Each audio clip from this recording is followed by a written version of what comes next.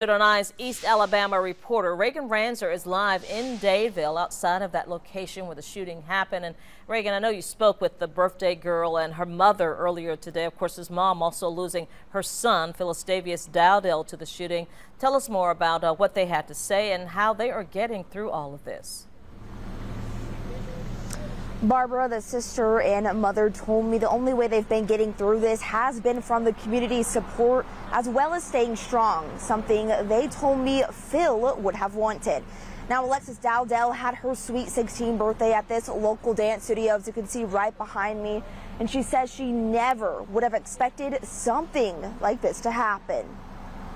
I wouldn't wish this on anybody. It started out as a typical Sweet 16 birthday party Saturday night at a local dance studio in downtown Dadeville, when all of a sudden gunfire erupted. The birthday girl Alexis Dowdell's brother Phil Dowdell was killed, along with Marcia Collins, Shankivia Smith, and Corbin Holston. 6 people have been arrested in connection to the mass shooting. 17-year-old Tyreek McCullough and his brother, 16-year-old Travis McCullough, 19-year-old Willie Brown Jr., 20-year-old Johnny Brown, 20-year-old Wilson Hill Jr., and a 15-year-old, all facing 4 counts of reckless murder charges. Birthday girl Alexis Dowdell says when gunfire erupted, her brother pushed her to the ground, ultimately saving her life. My last moments with him were before the shooting.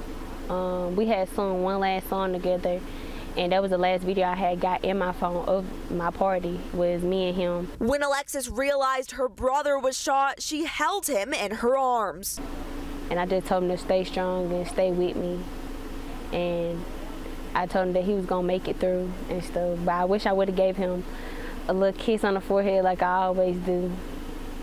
But those were my last moments with him. Mother Latonia Allen says after her son's graduation from Dadeville High School next month, Phil was headed to Jacksonville State University on a football scholarship. He always told me, "Mama, I'm gonna make it. You gonna be seeing me I'm gonna be in the NFL. I ain't gonna stop till I get to the top." Allen described her son as a loving individual who always put others before himself. I want everyone to remember him by his big smile. He was always happy. I just want people to remember him as being a good child, friend, and just a good person all around.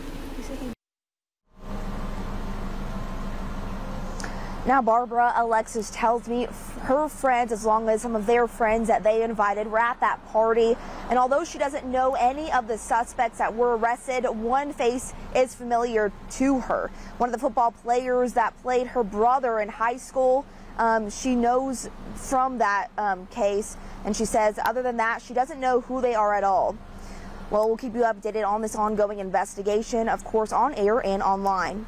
Live in Dadeville, Reagan Ranzer, WTVM News Leader 9. Yeah, still so many questions to be answered concerning, how and why all of this happened. Of course, we'll continue to push for answers. All right, Reagan, thank you so much for the live report.